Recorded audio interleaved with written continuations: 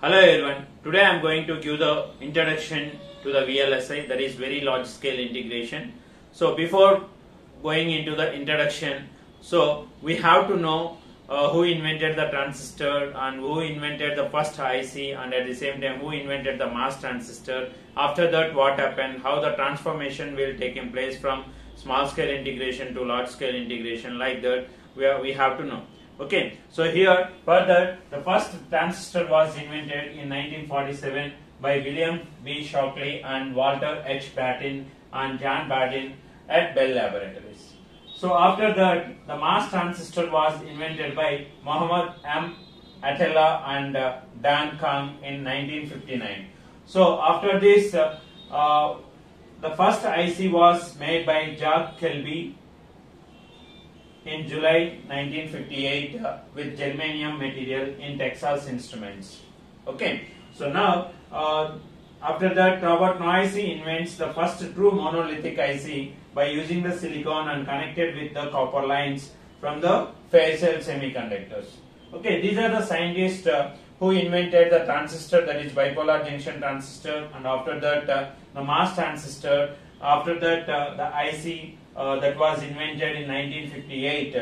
Okay, so after the invention of this transistor, bipolar junction transistor, by William Shockley and John Bardeen and John Bardeen at Bell Laboratory, after that the IC was made by Jack Kelby in July 1958 with germanium material. Okay, so after that the mass transistor was invented by Mohammed M. Atella and Dan Kang in 1959.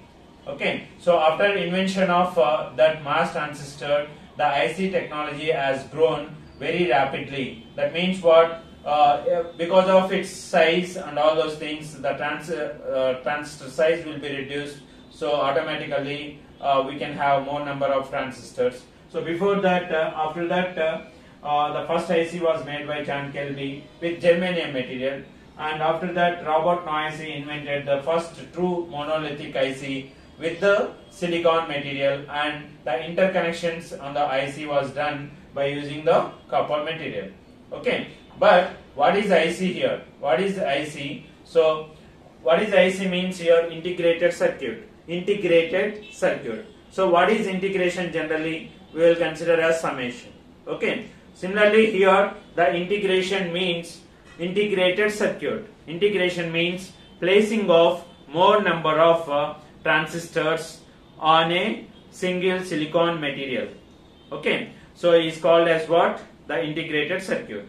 Integrated circuit can be defined as placing of more number of transistors on a single silicon area or single silicon wafer is called as what? Integrated circuits. So that integrated circuit was first invented by Jack Kelby with the germanium material, and next Robert Noyce by using the silicon material. Now after that, how this transformation, how this size of the transistor will be reduced year by year, that is nothing but given by technology roadmap here. Okay, so here I am giving that year and the technology in nanometers. So it is nothing but future size of the transistor we will consider as the technology name. So here technology, that is you are measuring here in nanometer. Okay, so in 1999 what is the future size or the transistor size technology is nothing but 180 nanometer technology we have used. After that it is goes on to the 130. In 2002, in 2005 it is 100, and in 2008 it is 70 nanometers, and in 2011 it is 50, and in 2014 35, in 2016 that is 20, and in 2019 it is comes to 7 nanometers technology we are using. After that in 2021, so the research is going on 5 nanometer technology, that is like this. Here as we goes on with from 1999 to now 2021, gradually the size of the future size of the transistor is reduced, or the technology size will be reduced here, that is from 99 it is 180, and it goes on to the 5 nanometers, where it is, and how the transformation of this size of the transistor will be taken place from 99 to this 2021. Okay, that is from 180 to 5 nanometers. Now in 2019, that is Taiwan Semiconductor Manufacturing Company has done its research, and at the same time Samsung has done the research on 7 nanometers, and now the research is going on 5 nanometer technology, that is in nowadays, that is in 2021. Okay, so this is how this transformation is taken place from 99 to 2001 in terms of the feature size or the technology, that is 180 nanometer technology to 5 nanometer technology. Okay, so this is about the roadmap to the IC technology, and now I am going to explain about what is the classification of IC.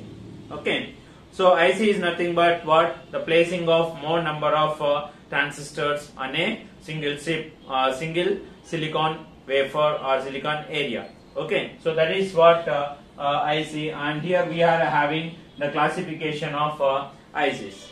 Okay, so here the classification of IC, that is integrated circuit, here is based on 4 types we have, that is nothing but scales of integration. That is small scale integration we have is small scale integration, and medium scale integration and large scale integration. And what is small scale integration, what is medium scale integration, and what is large scale integration? How many transistors that are placed on the silicon wafer, we will see after this classification. So here, depending on ICs will be classified depending on these scales of integration, that is SSI, that is small scale integration. Here medium scale integration, and next we have large scale integration, and next we have very large scale integration. Our topic is this one here, very large scale integration. That is after that ultra large scale integration, and after that we have giga or giant scale integration, and next we have is wafer scale integration. Like that we have many next 3D ICs also there, and 3D ICs also there, and SoC silicon, that is system on chip ICs also we have here. That is these are the different classification. That is the first one classification is based on scales of integration. Scales of integration means how many transistors we are placing on each wafer or silicon material. Okay, so that depends, that number of transistors or the size of the chip will be depending on the size of the chip. We have small scale, next one medium scale, large scale, and very large scale, ultra large scale, and giant or giga scale integration, and next we have wafer scale integration, and we have 3D ICs, and we have SoC. Okay, like this it is depending on the size of the chip. We have classified like this, that is the scales of integration. Scales of integration, we have this. That means integration is how many number of transistors that will be placed on the silicon area. Depending on that, it is classified as ICs are classified as like this. Okay, so after that what we have is functionality. Okay, so here we have generally we have analog ICs and digital ICs. That is the ICs that will perform a function or operation that is analog on analog signals, and at the same time we have digital also. So depending on the functioning or the operation of the ICs, we have classified here analog ICs are linear ICs, linear or analog ICs. Next one is digital ICs, and we have the third one is mixed ICs. Okay, so this is the classification of ICs based on its functionality, functioning, and at the same time also we call as here which type it is, that is linear or analog, and another one is digital. Okay, so next one is mixing of this analog and digital ICs. So it will perform, if it is a mixed IC, that means it will perform both analog operations and at the same time digital operations on the signals. So that is why here depending on the functioning we have classified the ICs as three types: linear or analog, and next one is digital, and the third one is mixed signal. So the next what we have is nothing but depending on the structure. Okay, so how the IC will be presented, what is the structure of that IC? We have these types of ICs, that is monolithic ICs and mass ICs, metal oxide semiconductor ICs, and next one is film ICs. Okay, so it is monolithic ICs and mass ICs, and we have film ICs. In this film ICs we have thin film and thick film ICs. Okay, so next what we have is depending on the logic families. So depending on the logic families means we have different logic families, that is out of that unipolar logic family and bipolar logic family. Bipolar means you can consider bipolar junction transistor, that is the main transistor type what we are using in this bipolar logic families. That is we have ECL logic family. Okay, so next one is what, for example, is this one ECL is the example, and next one is unipolar. Unipolar means here we have many, that is NMOS technology and NMOS ICs and PMOS ICs. We have mixed, that is CMOS and BiCMOS technology. Like that we have, that is logic families, that is unipolar and bipolar logic families. Like this we have the classification of ICs that is taken place. Okay, so here after the invention of this mass transistor, that means nowadays the most widely used technology is nothing but the CMOS technology or mass technology we have. So mass technology, that means in all the integrated circuit nowadays that is using is complementary metal oxide semiconductor technology we are going to use nowadays. Okay, for high speed applications we are going to use BiCMOS also, that is the latest one. Okay, so this is about how these ICs will be classified. Now after that we'll go with scales of integration. Out of that we have small scale integration, medium scale and large scale, and our topic is here very large scale integration. Okay, so now we'll go with how these scales of integration will be transformed for small scale to giant or giga scale integration, and how many transistors will be placed on that, and next one is how many devices or gates will be placed on that, we will see now. Now we will move on to the Moore's law here. So what is Moore's law? Moore's law is nothing but it gives the relation or the relation between number of transistors on the silicon chip versus the years. Okay, so that was proposed by the Gordon Moore. Okay, so he is the co-founder of Intel in 1960s. Okay, so here the relationship between the number of transistors per chip versus the year has become the Moore's first law after the predictions made by the Gordon Moore to Moore, the co-founder of the Intel in 1960s. Okay, so because of his predictions, how many number of transistors will be increased year by year on a chip will be predicted by this scientist, that is Gordon Moore. Because of that, it is called as Moore's law. Okay, so after that, nowadays the Moore's law will be according to Moore's law. Now the number of transistors per square inch of the chip will be double for every 18 months approximately. Now this is the Moore's law what we have here, that is according to Moore's law. Now the number of transistors per square inch of chip will be double for every 18 months approximately. So this is about the Moore's law we have. Now we are going with the depending on the scales of integration or the number of transistors that are present on the chip, we have classified different scales of integrations of IC. Okay, so that is what here we have, I have tabulated. Okay, so depending on the scales of integration or the number of transistors on the chip, we have different classification here. That is what here I have given here, and scales of integration. Next the circuits for the chip, how many circuits we are going to use for the chip, next one is the number of transistors for the chip, next one is the products or devices we are producing or at the time of by using these scales of integration. Okay, already I have introduced these scales of integration in the classification of ICs, that is small scale integration, medium scale integration, large scale integration, and at the same time very large scale integration. That is our actual topic we have here. In the coming classes we are going to discuss what is very large scale integration and what is fabrication, and all those things we are going to discuss. Okay, now after that we have very large scale integration, ultra large scale integration, giant or giga large scale integration. Next, the latest one, we have wafer scale integration and system on chip, and at the same time 3D ICs.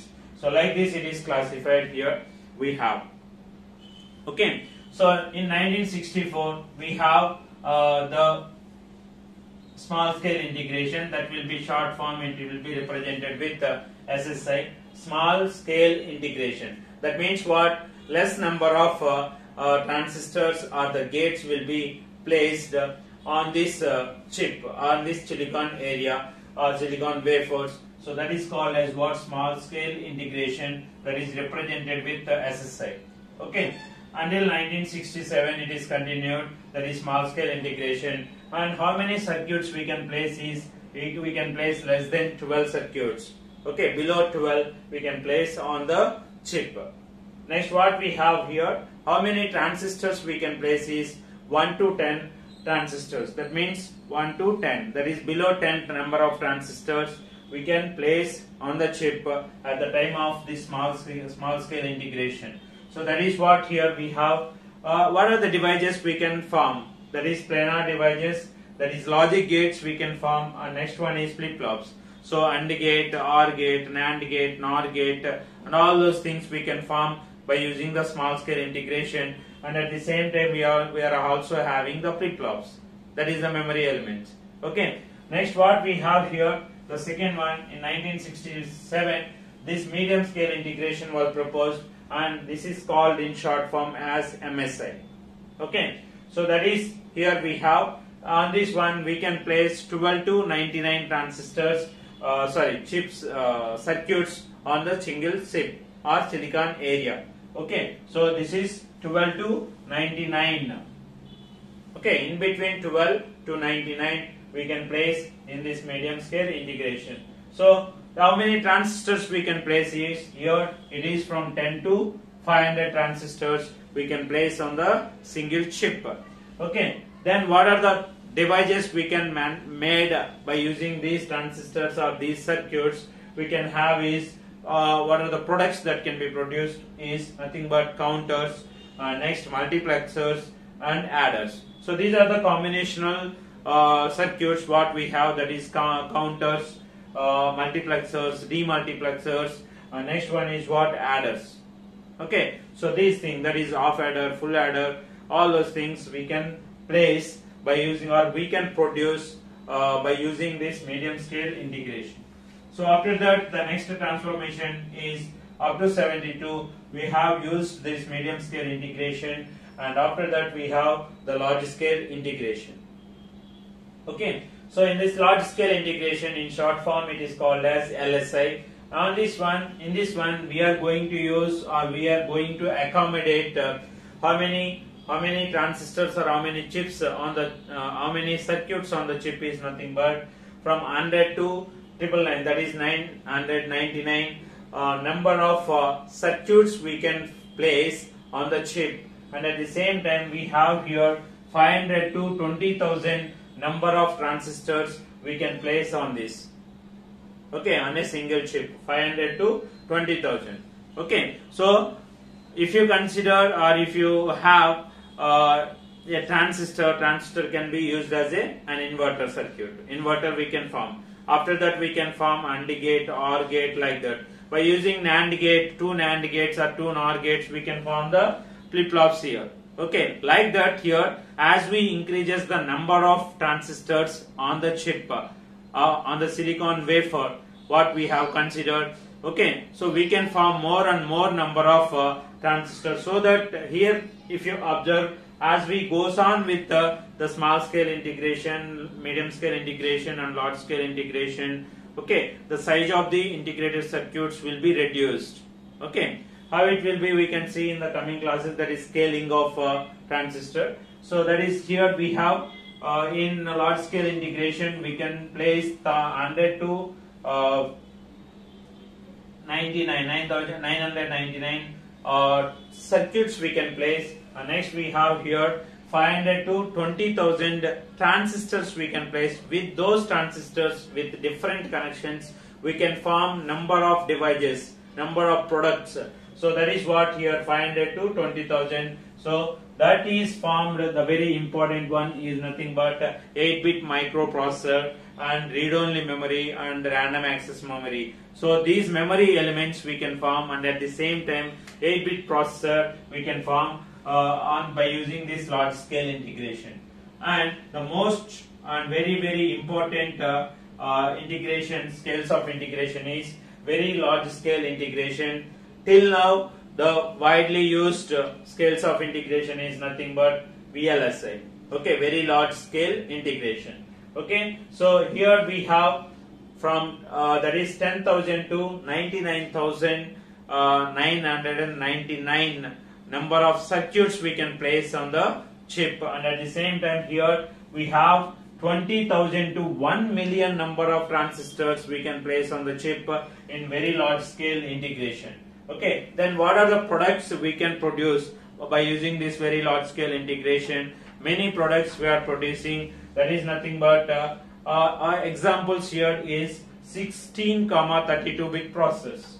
Okay, so 16-bit, 32-bit microprocessor and many memory elements we can place here. That means we have large memory elements we can make by using this very large scale integration. Okay, so now we have what ultra large scale integration. This one is here we have 1 lakh to 9,99,909 number of circuits we can place in this one. And next we have here 1 million to 100 million number of transistors we can place in this ultra large scale integration. In this one we are going to make special processors and at the same time virtual reality machines. Next one is smart sensors. So like that we can make many number of products or devices by using this ultra large scale integration. After that we have giant scale integration, GSI in short form we call. In this one we can use 100 million to and more number of transistors we can place.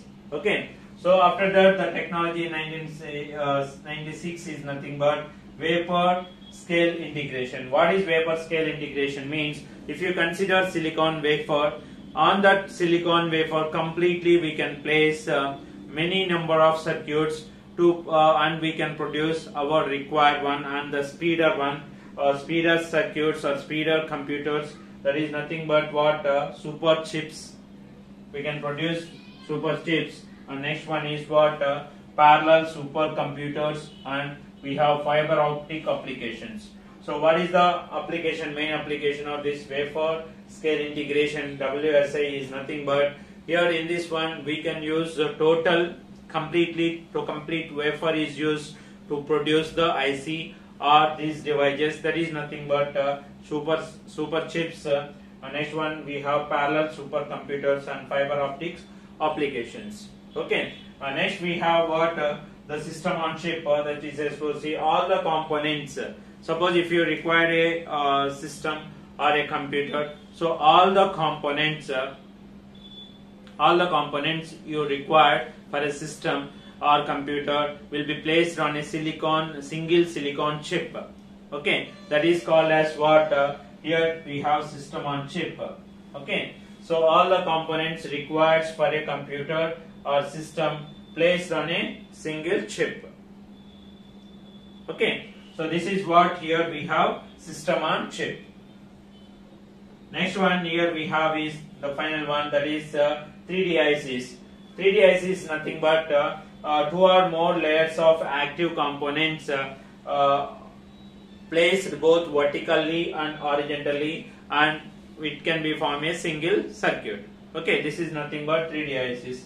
So this is how the scales of integration has classified or are transformed from small scale integration to the large scale integration, very large scale integration, ultra large scale integration, or giant large scale integration, like that. As we goes on from 1964 to now, there is a lot of change or a lot of transformations taking place in the IC technology, and at the same time nowadays the complementary mask technology, that is CMOS technology, is widely used technology for all the VLSI applications or present technology different applications. Okay, so that is what here we have, and here the classification and what are the devices we can produce by using this small scale integration, medium scale integration, large scale integration, and very large scale integration, and ultra large scale integration, and giant scale integration, and wafer scale integration, and next one is system on chip, and next one is 3D ICs. Like this we have classified the scales of integration. So out of that, our topic is here, this one we have very large scale integration. Okay, so in the coming classes we are going to see what is the very large scale integration, and next what we are going to study is nothing but what are the different mask technologies and what is their electrical behaviors, and all those things we are going to discuss in the coming classes. Okay, so this is about the Moore's law and scales of integration, and at the same time the introduction to the VLSI here. Okay, thank you.